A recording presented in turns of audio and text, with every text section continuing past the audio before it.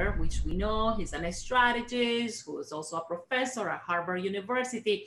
He also came up with the 3 grand strategies that are also called generic strategies. So I always want to know, why are they called generic strategies first?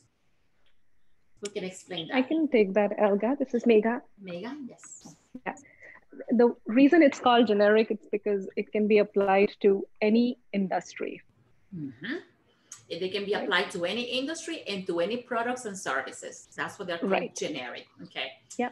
Yeah. Now, can you tell us also, Megha, which are the 3 Michael Porter's generic strategies? Yeah, Elga, I can try. The first one is cost leadership. The easiest way that I remember cost leadership is probably being the low cost producer in a large market. Mm-hmm. Second is differentiation.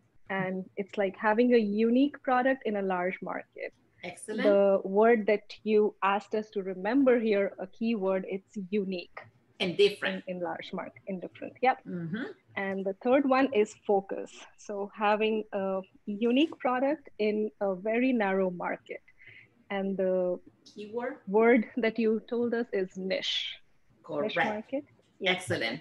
Very good. Excellent.